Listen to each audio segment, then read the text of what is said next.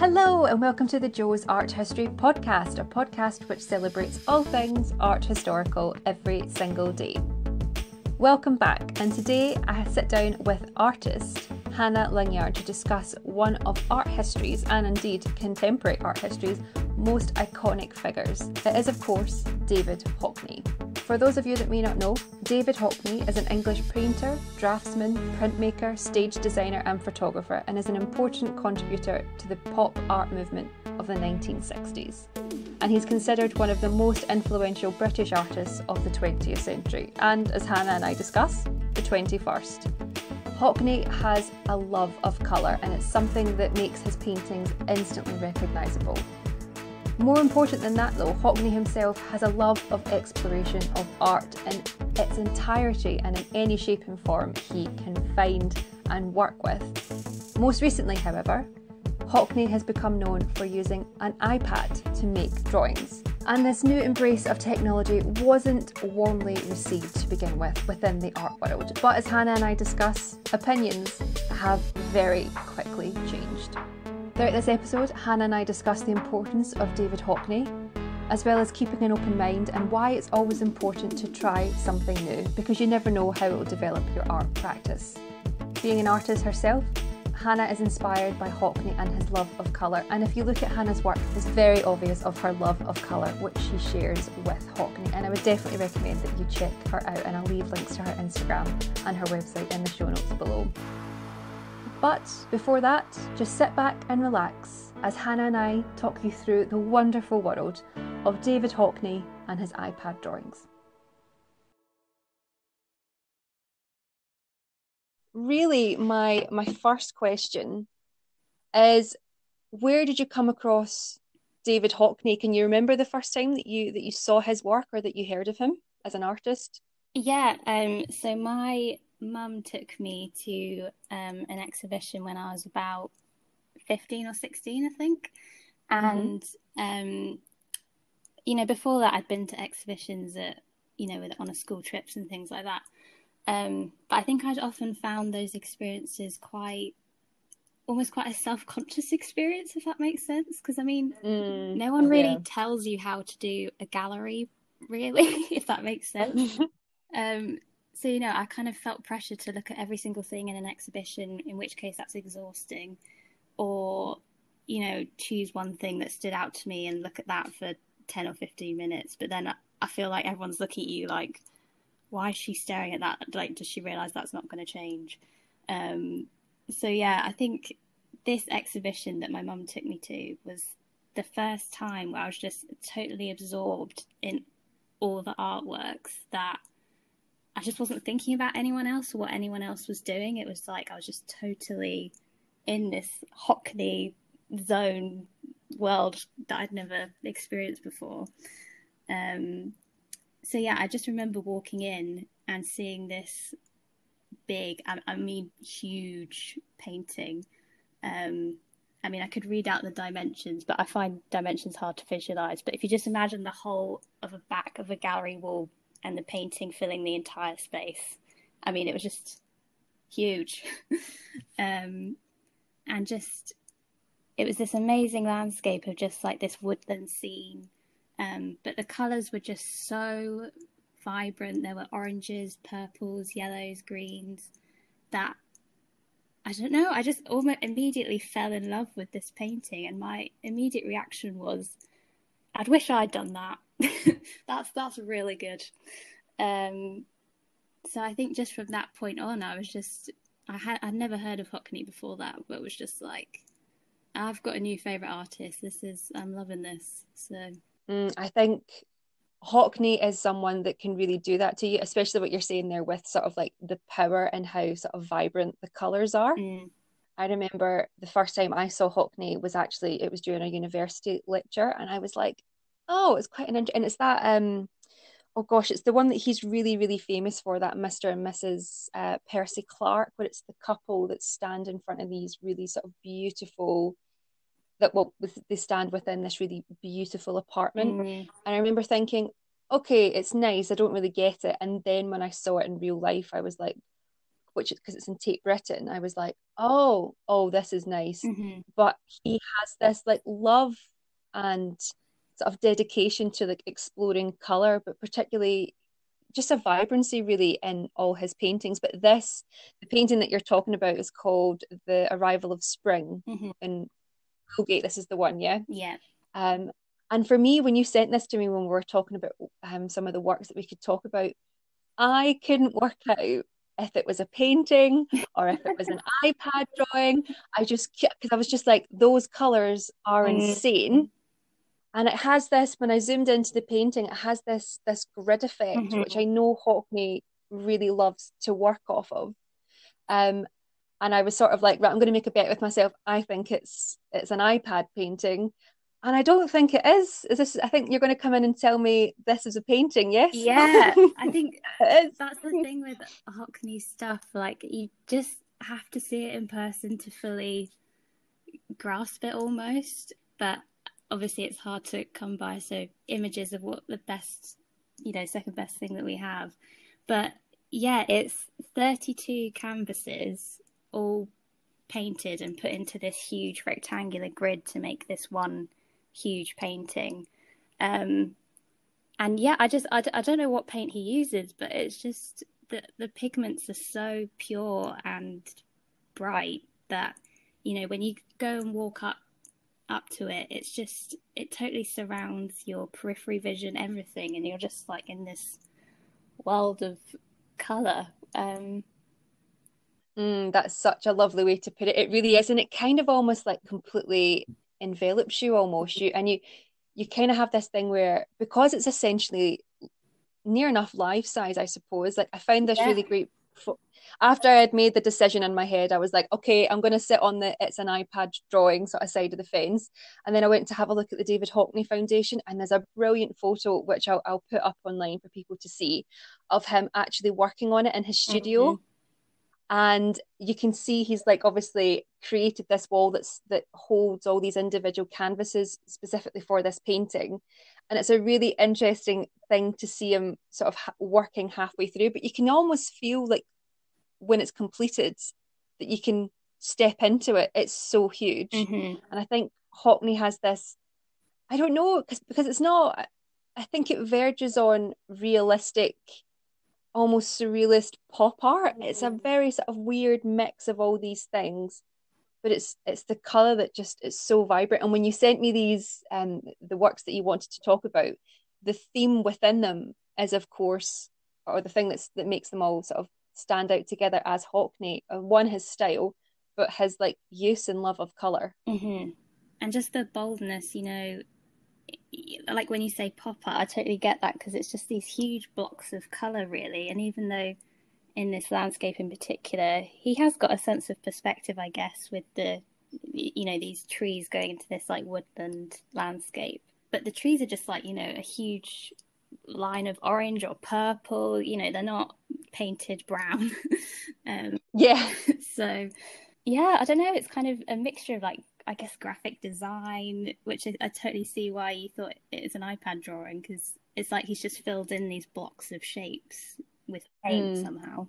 Yeah, and he's just so interesting. I mean, I think maybe let's set the scene a wee bit for people that perhaps haven't heard of David Hockney. Mm-hmm. Can you tell us a little bit about him and who he is sort of historically within art? Yeah. So David Hockney is still very much around. He's about 83, I think. And he's just had this incredible art career from, I think, as soon as he left art school in his 20s. He's considered one of the most influential British artists of the 20th century. And I think you could argue 21st century as well. I would agree. And yeah, I mean, I don't know if it's exactly the same painting you were talking about before, but one of his paintings, Portrait of an Artist, Pool with Two Figures, it's called, was sold at auction in 2018 for £70 million. Just casual pocket change really for.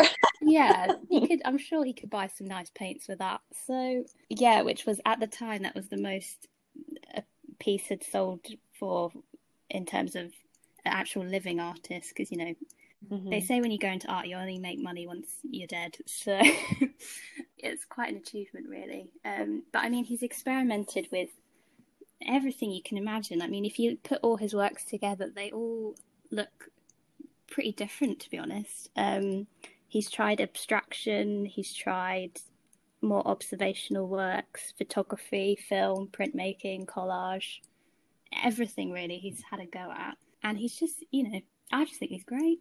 I think it's amazing that you say there that he's tried everything, and he really, really has, like you said, painting, drawing, collage, but he's also, even now, he's still making today, and Mm. he's still developing, and he still has that sort of inquisitive nature Mm-hmm. and sort of want of experiment and sort of try out the latest things that can help him as an artist.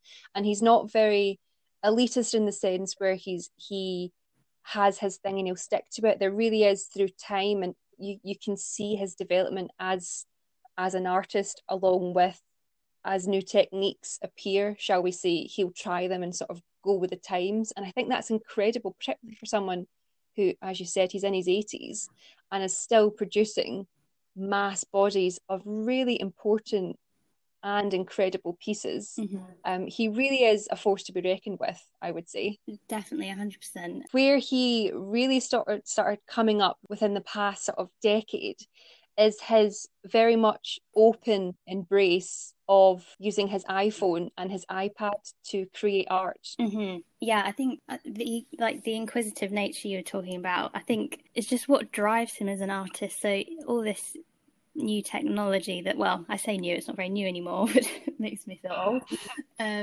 He embraces all of it. So he's done film work as well, where he's attached loads of cameras to a car and had these grids of screen showing the same area or picture, but in slightly different angles. And he's used iPads and iPhones for sketches and finished artworks as well, which I think is just interesting that as an artist, if you can draw something on an iPad, that's so easy to then send to your friends or family just on WhatsApp or whatever, which I guess takes away that, I don't know, that traditional process of, I guess, famous artist, art dealer, gallery or whatever. It's just kind of more instant and more accessible, I guess. Well, that's it. And I mean, you yourself are an art student, Hannah, so you know firsthand, like, materials are incredibly expensive. Mm. And we're not saying here that an iPad's not an expensive piece of Mm-hmm. kit. Of course it is. But it's one of these things that the initial investment, and that you can keep going and going and going with it, really. And all you need is perhaps an internet connection Mm-hmm. and somewhere to charge it when your battery starts running low. And it really does open up the playing field a lot more, and to sort of champion this as a way of creating, because there's so many kids now that have grown up. I'm in my 30s now, and I didn't have internet in the house until I was 15, 16. Mm-hmm. Some of my sort of younger nieces and nephews, they can't fathom that. They say to us, "Oh, so in the olden days when you didn't have internet," and I'm like, "It's not olden days, it was like 10 years ago." It wasn't a normal thing. But it's so interesting that that he's kind of really sort of tipped his cap as someone who is one of Britain's greatest artists, to say, yeah, I think this is a good enough medium, and I'm going to go with it and run with it. And he's some of the things he's created are absolutely incredible, and it just shows you that you can use these tools to create beautiful art. Definitely, and I think it's a whole new medium in itself, with, different mediums have their certain way of working. So if you use watercolor, often you'll start with the lighter colors first and get darker, because you can't go over a dark color with a light color. And so I think he's taken the tools that you get with an iPad drawing. I mean, I've had a go like once or twice, and I find it really hard, but it's because it's totally new to me, But he's really mastered it, I think, and he uses all the different brush textures that you can choose, and yeah, I mean, he's just a great artist, so I think he can pick up any medium, to be honest, and just give it a good go. Yeah. You sent me this really beautiful self-portrait, actually, of David Hockney, Mm-hmm. and it's him and it was painted 2012. Is that roundabout Yeah. that 2012? And it's just him wearing this really lovely red shirt, standing against a red background, Mm-hmm. and smoking a fag. Which, if anyone has ever seen any interview of Hockney, it's like, as well as a paintbrush, the other hand always has a cigarette Mm-hmm. in it, and I think that's just been sort of part and parcel of the deal since he left art Yeah. school. What does this make you feel when you look at this? I think I just love the idea that, to me, he looks like he's in a dressing gown, like a purple dressing gown, and maybe like a red pajama top or something. I just love the idea of him waking up in the morning and just, doing his routine, having a fag, and then just doing a little, I don't know, self-portrait on an iPad really quickly, and then creating this, I don't know, really detailed and I think pretty accurate drawing of himself. And just the colours, as you say, which are just so vibrant. I mean, his eyes in particular, this pretty vibrant blue, which just stand out. But, he's used green or turquoise on his hair to kind of, as the shading in the dark areas. And then, I don't know, it just feels quite simple. And yet, I don't know, I think it says a lot about him as an artist and just how easy he finds drawing. I think it just comes with ease for him. I don't know. Yeah, I would completely agree with you. I just think his skill in sort of color manipulation and experimentation for me here is so beautiful, and to think that it was done on a sort of flat screen and that he can just completely bring it to life. You get a real sense of his character in it for some reason, and it's just, yeah, I love it. Yeah. But what's really interesting is he got a lot of stick. Not everyone really liked the idea of using sort of the iPads and iPhones as a media. Yeah, I know. So, in the landscape exhibition that I was talking about at the beginning, he had some iPad drawings there of some landscapes, and there was this one Guardian review at the time which said, this is a quote: "With their felt pen squiggles and eerily empty transitions so reminiscent of Photoshop, they appear inert and dehumanized." So I don't think they were much of a fan. And I don't know, I think it's interesting that they use the word dehumanized, and just, I don't know, there seems to be this idea that with painting, especially if you can see the brush marks of the master at work, then you have more of a sense of the artist present when you're looking at a painting. And to me, it suggests that they're saying with the iPad drawings, I guess, because I guess it's more 2D in a way, as it's like on a screen rather than jumping out the screen with all the textures and things. But, he's chosen those different marks that are available on the iPad for a reason. And it's still he's drawn those shapes. And I still think you get a sense of Hockney in these drawings. So, I don't know, I just thought it was an interesting comment.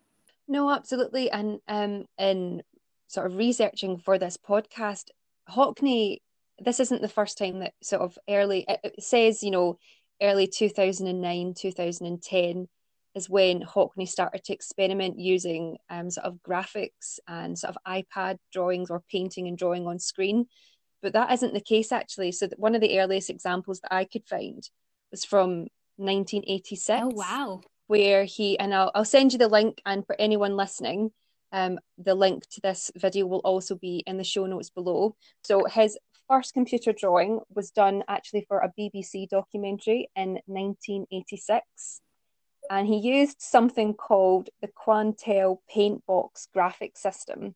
Now, if you can imagine any sort of 80s movie where you have some sort of like chunky computer screen, it was essentially this. And what Hockney did was he was given what looks like a light box or like a white bit of plastic and a pen, like a stylus pen, and he drew on this pad, which projected it onto the screen. And it was an experiment with the BBC to see essentially new ways of making art and developing. And it's really interesting. So he's never done it before. And in the interview, he's like, I have absolutely no idea what I'm doing here.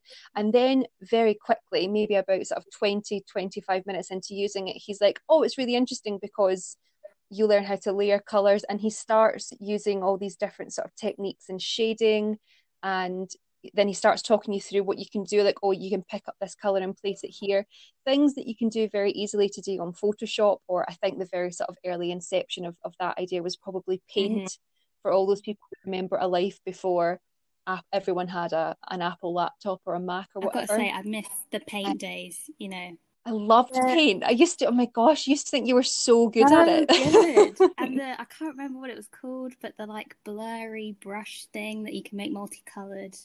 Oh, those were those. Oh, loved it. My favorite thing to do was when you took, very sort of like Neil Buchanan Art Attack days here, when you took your pencil for a walk in paint, and then you could, with all the shapes that you've made, put a different color in all the shades. And I loved doing that. I loved paint. But essentially, this is what this graphic sort of documentary was in the 1980s. But this sort of technique was developed late 70s, early 80s for animation and for illustration and things like that. So these techniques have always been around.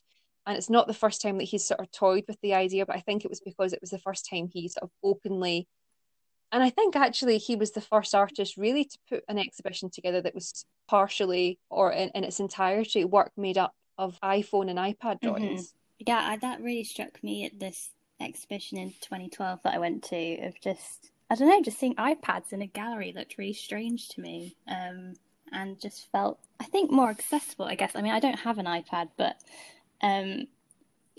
that kind of technology we see all around us, whereas seeing these huge oil paintings, I mean, I've used oil paints once and it's incredibly messy and you need all the different bits and bobs, and you just need a lot of equipment. Whereas, I don't know, just seeing an artwork on a screen just made it seem like, oh, I could have a go at that. Well, that's it. And it's sort of championing the whole art for all. And it was almost like, this big artist giving his seal of approval to making in this way. And I think it's really, really interesting how it was really resisted to begin with.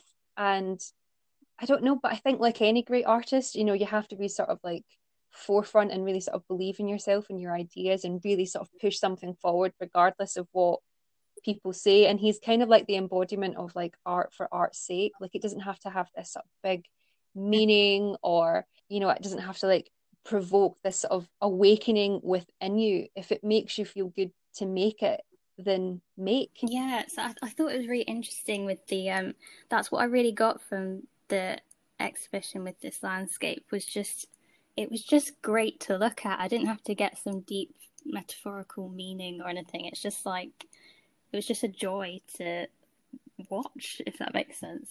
But there was a review of that exhibition saying, just about the exhibition and as a whole, rather than just the iPad drawings, of saying, the results are bafflingly low on singularity, emotion, or depth. They lend themselves dismayingly well to Royal Academy merchandise.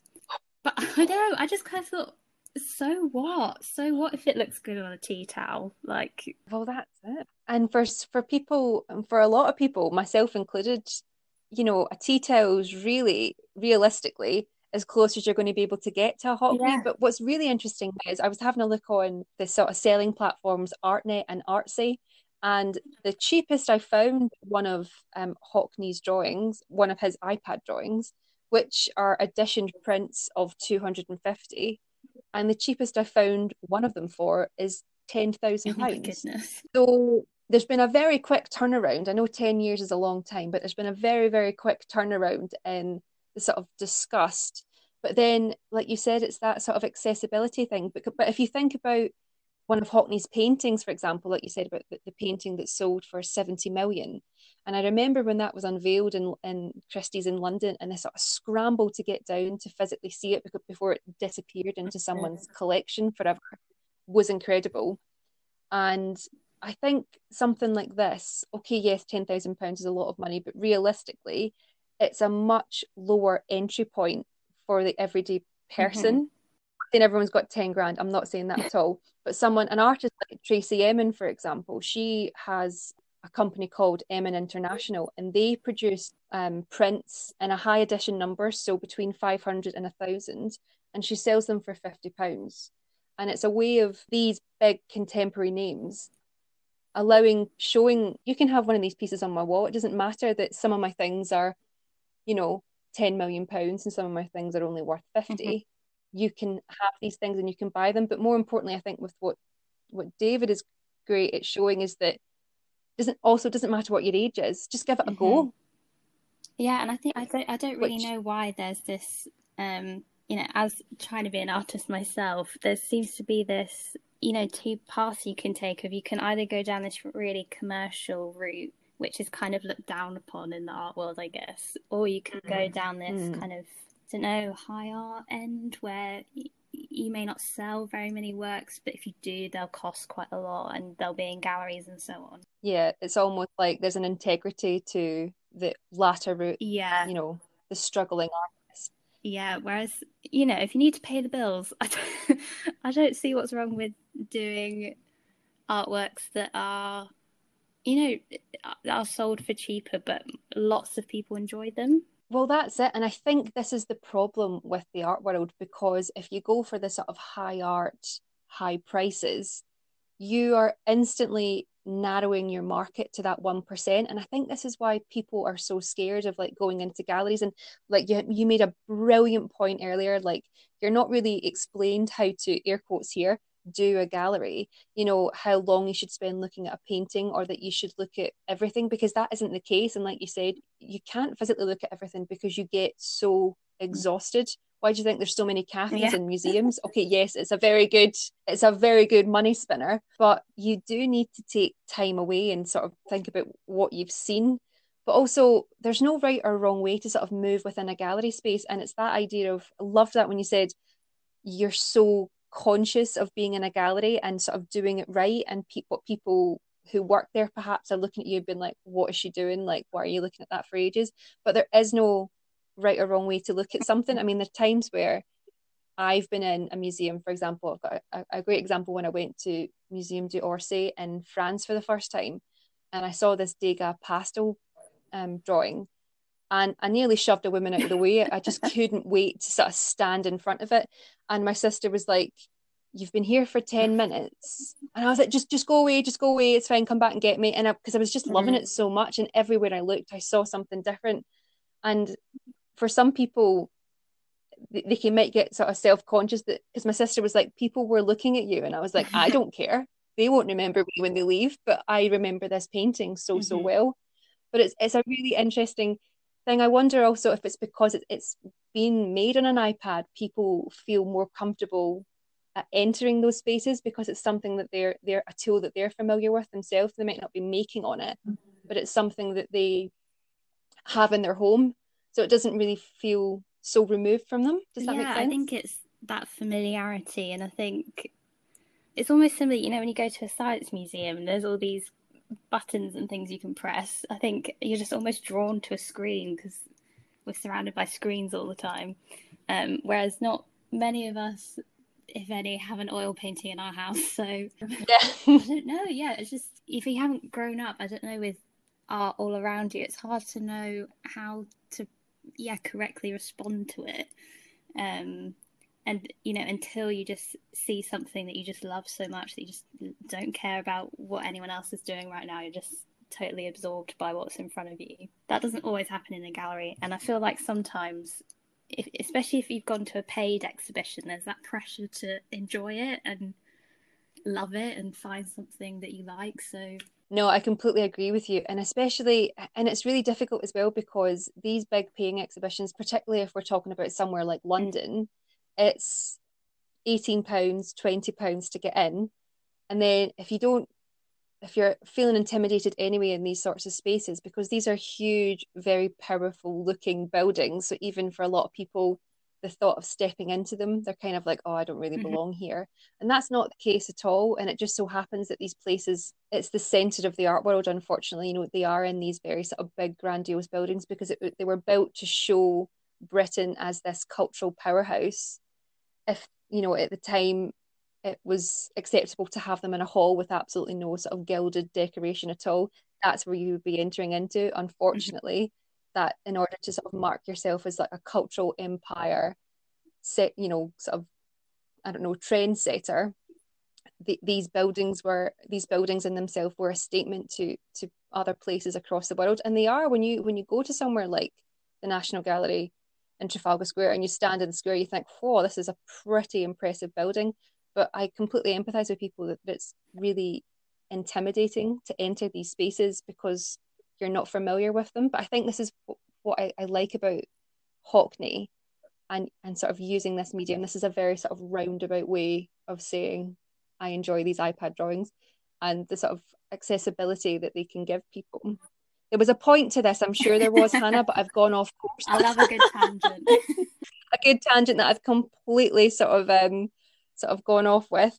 But it's funny because we had kind of briefly discussed the whole idea of sort of high art, and it's so interesting for me as someone who works in the art world. I myself think when people use something like an iPad or there's a digital element, people almost feel sort of cheated that their bohemian idea of like an artist in a really cold, damp studio, sort of like chiseling away or with like brush in hand, standing at an easel, that isn't the reality.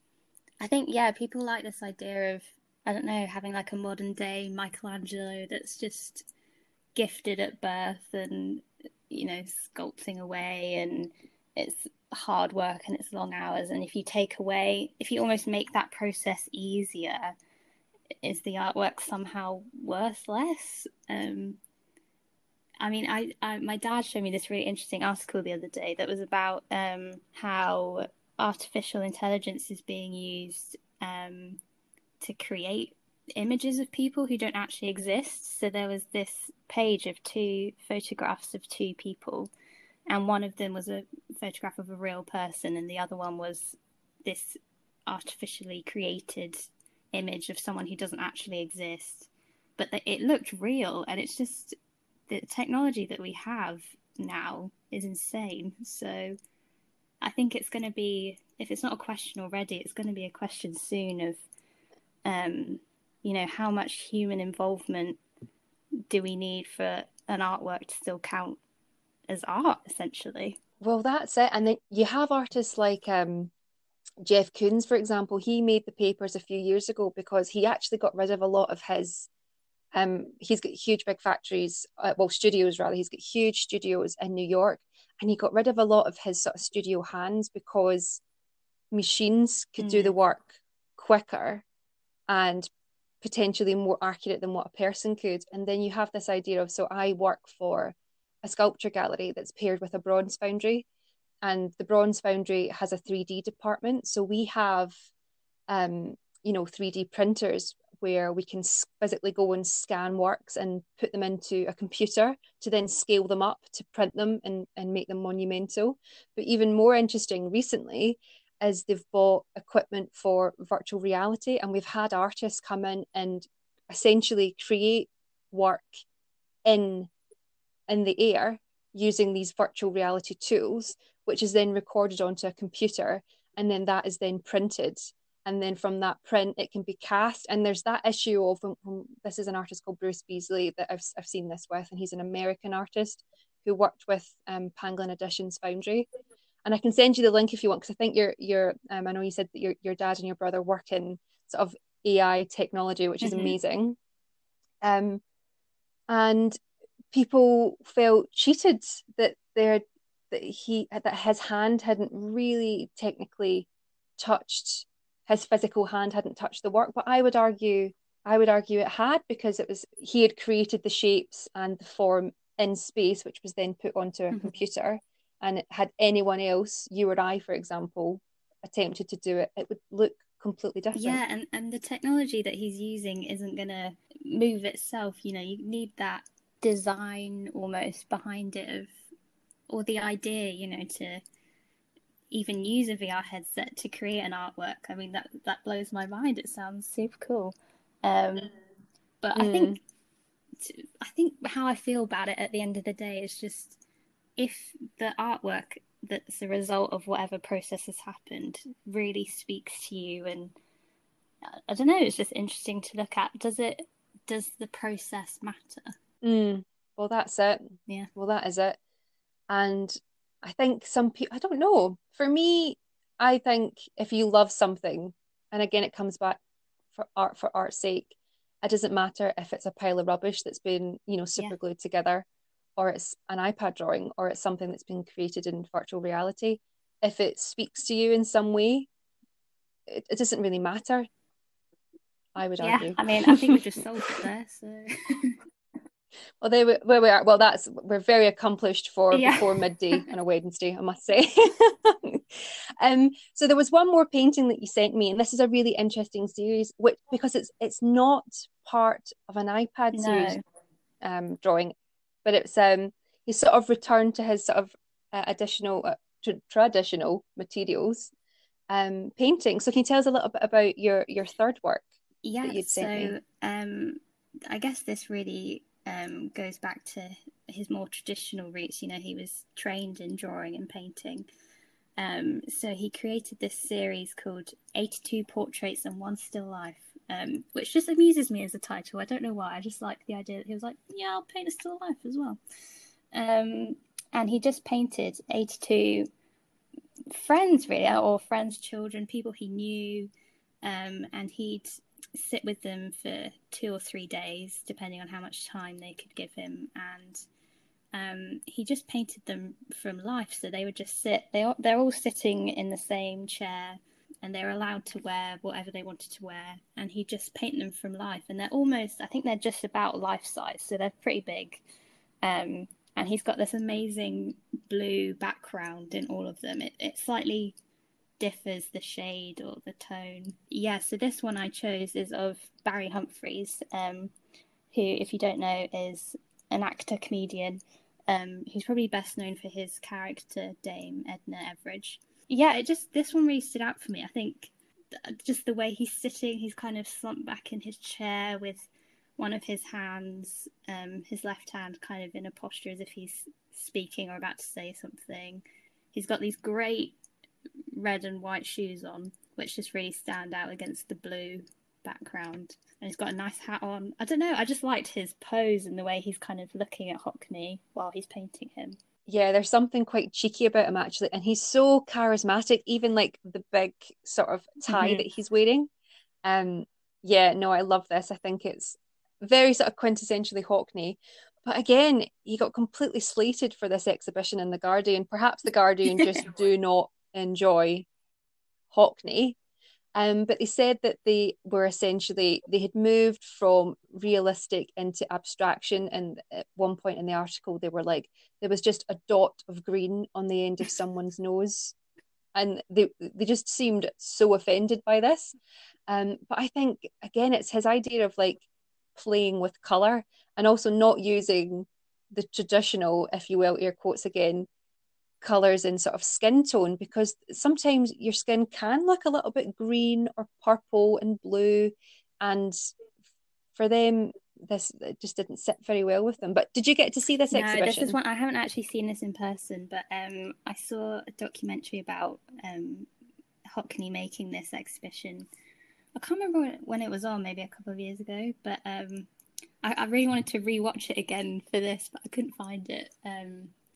But yeah, the presenter is painted by Hockney in it as well. So it's just really interesting seeing his process and, for having a few hours with people. I think to get, I get what they mean about it's not totally realistic, but I think they're pretty accurate, and especially because I've experimented with portraiture and stuff, and I use all kinds of wacky colours. So,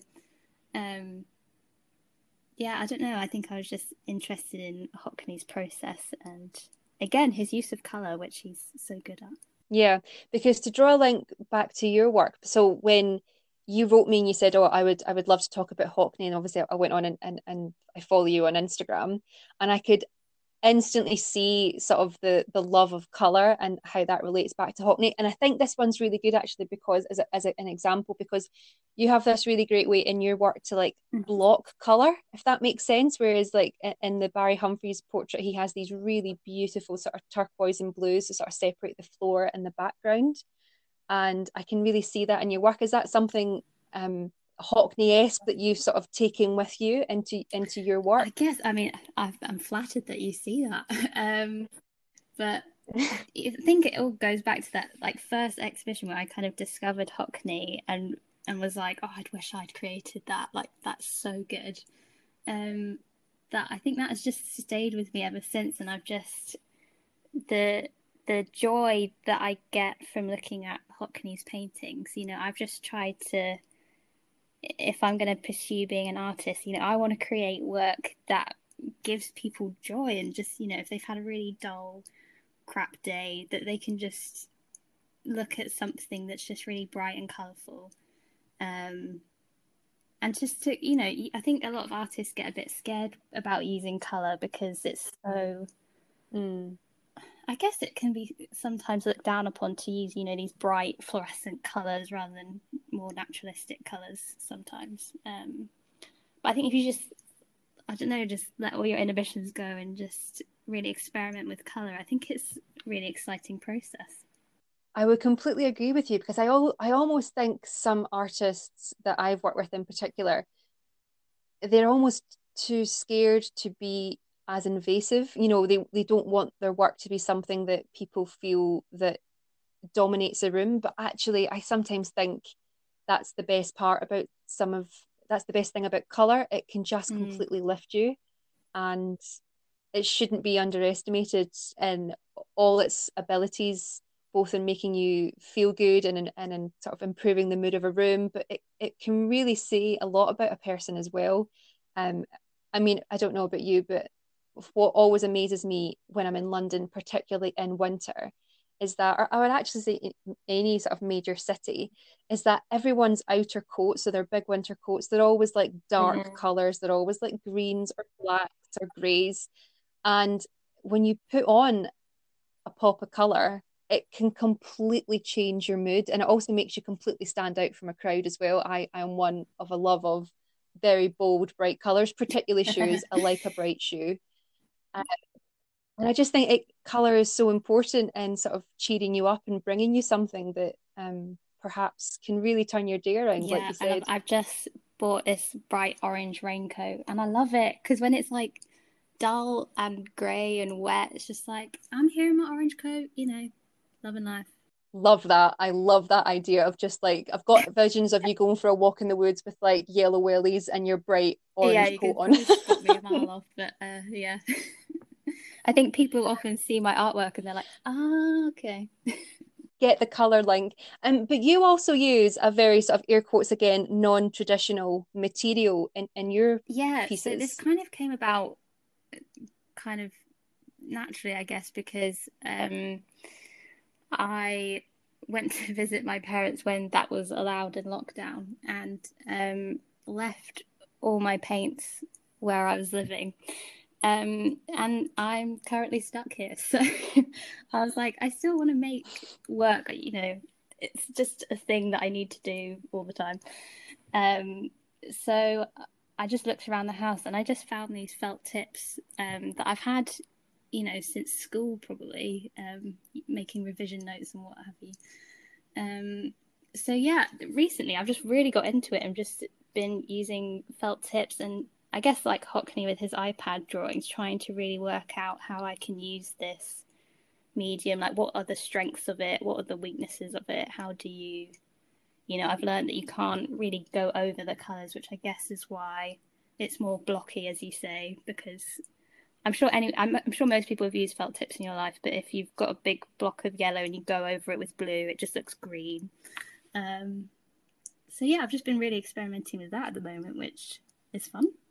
No, they're really, really beautiful. And like you're doing at the moment, you're doing like a call for sort of like selfies for your Instagram, which I'm really enjoying sort of seeing. I don't know, there's just something so joyful about them. And that's where I see the link with Hockney in your sort of use and sort of celebration of colour, and not, like you say, shying away from using a material that's not traditionally considered within sort of the canon of art as something that like an artist would use, or again air quotes, a real artist would use. Yeah, it's been funny seeing, I don't know, just different people's reaction to it.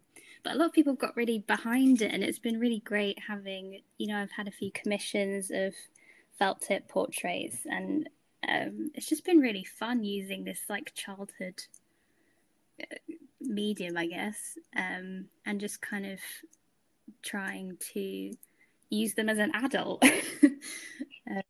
Yeah, has it made you feel nostalgic? You said it's this sort of childhood material, and you're sort of like back at your sort of parents during lockdown. Are you feeling nostalgic? Do you think perhaps that's what drew you to? I mean, I hadn't really thought of it like that, but I guess, you know, when you're in your childhood home, a lot of childhood memories come flooding back to you.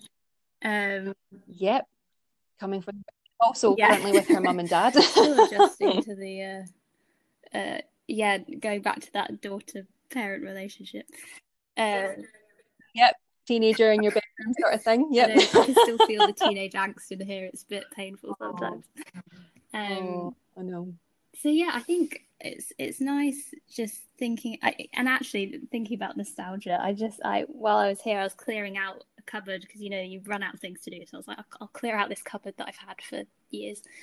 And I found this old sketchbook that I had, I don't know, maybe when I was about 8 or something, and I wrote at the front, Hannah Lingard, an artist. And then you go through it, and I've got all these like, I mean, I was going to say terrible, but I'm just judging them based on now. But I think for an 8-year-old, they're all right. But they're all these, you know, I was obsessed with the Little Mermaid, so there's all these like mermaid drawings, and you know, so I think I've always had that love for drawing. It's just something I love to do in my free time.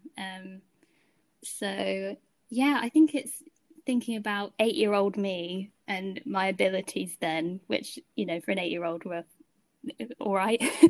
And I just like the idea of little 8-year-old me looking at me now and being like, that's really cool what you're doing with felt tips. Yeah, but it is really cool what you're doing with felt tips, though. It's so interesting.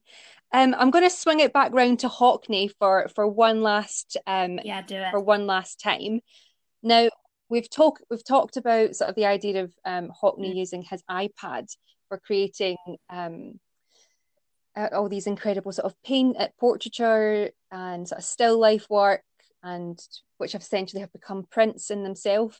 But how, and we said that he uses a lot of different sort of materials, and the most recent of which, where he sort of merged, you know, the iPad with a different design, was in 2018 when he designed, this is news to me, a stained glass window for Westminster How cool Abbey. is that?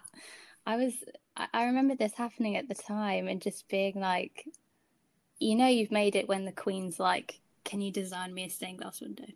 And it is this complete celebration of color and love of color in this window. It's such an amazing thing, and to think that he designed it on an iPad. And I've got a great quote from him. He just said, the natural choice was of course an iPad, because it's backlit like a window. See? He's just so clever. He's just amazing. And considering, I think that was unveiled when he was like 81, like you said, he's now 83 or something like that, you know, so he's fairly getting on a bit. But I think that's a classic artist, though. You don't ever retire, kind of like what you're saying there.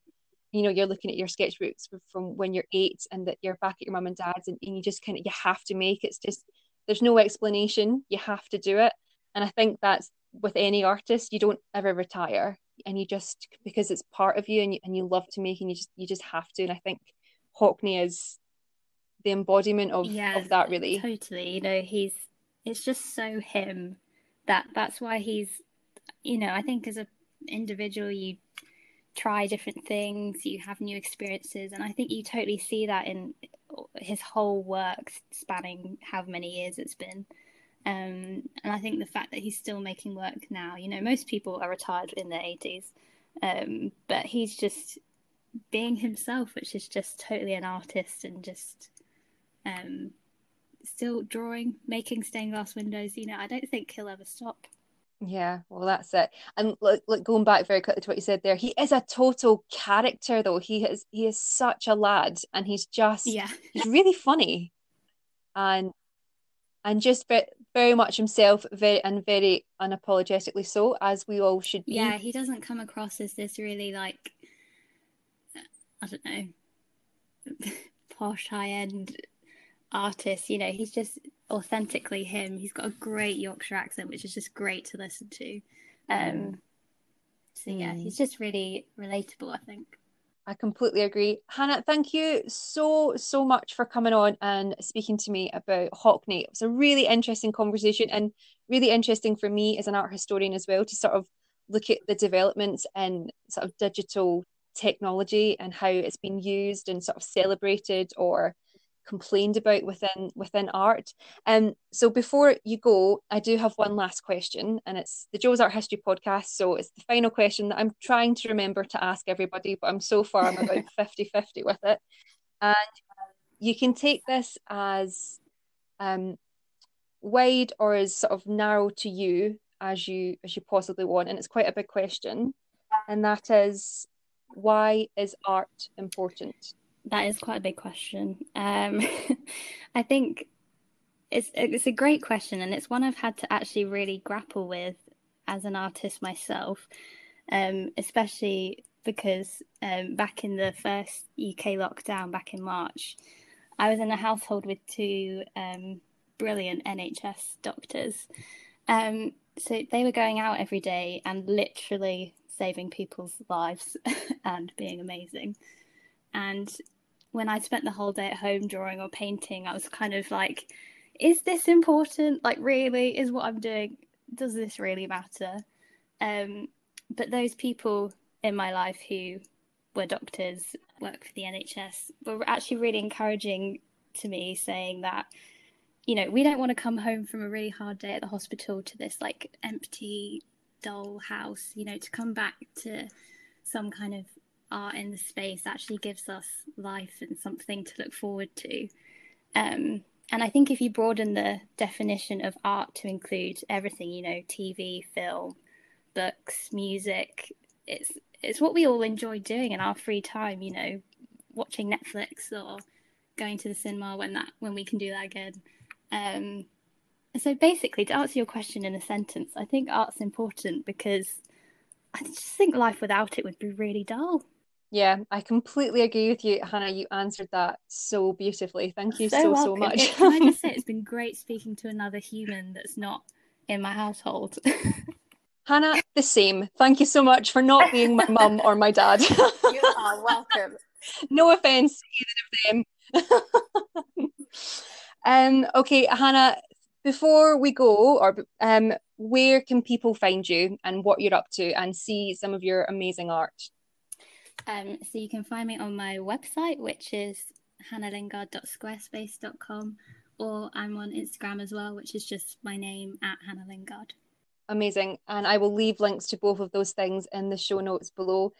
Hannah, it's been an absolute pleasure, and from a very miserable grey day in Scotland, it has been fabulous to spend my morning sort of looking into Hockney and talking about his love of colour and exploration with you. So thank you You're so much. Welcome. Yeah, it's been great to talk about some colourful artworks in this dull weather we're having.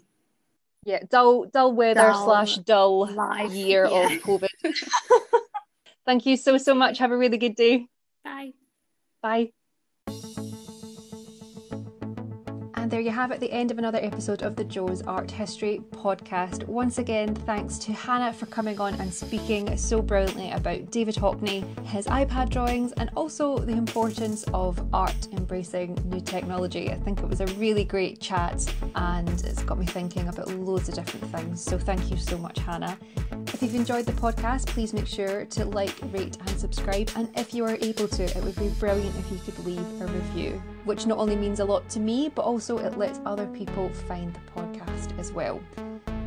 Speaking of helping other people find the podcast, while you are listening, if you thought of anyone that would benefit from listening, please feel free to pass on the podcast to them. It would be great to get more people listening.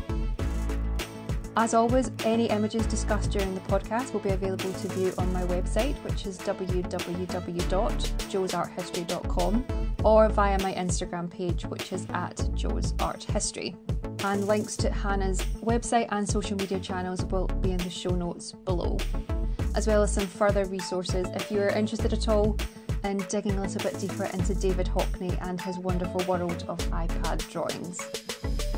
If you'd like to get in touch and discuss anything that you heard on the podcast today, please feel free to do so. You can email me, joesarthistory@gmail.com, or you can contact me via Instagram @joesarthistory. My DMs are always open. This podcast can also be viewed via YouTube, where you'll be able to listen along and read with subtitles. Finally, I've been Jo McLaughlin, your host and resident art historian, and thank you so much for listening to the Jo's Art History podcast. I look forward to welcoming you next time. Until then, keep learning and remember, art is for all. Bye.